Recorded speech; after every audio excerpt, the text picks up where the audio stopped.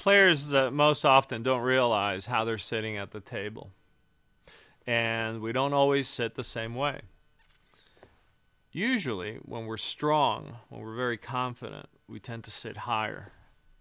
When we're weak, we tend to slouch or even lower ourselves in front of the table.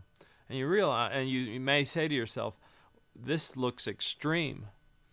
And yet there's so many videos out there showing professional players who don't realize that they're playing along, they're sitting like this, all of a sudden they realize that now they have the master hand at the table, and all of a sudden now they're sitting higher. And yet other times when they realize that maybe they've committed to the pot and there's no way now that they're going to win, and they just seem to sink lower and lower. So look for height adjustment at the table. It's a very good indicator of how that person really feels about their cards.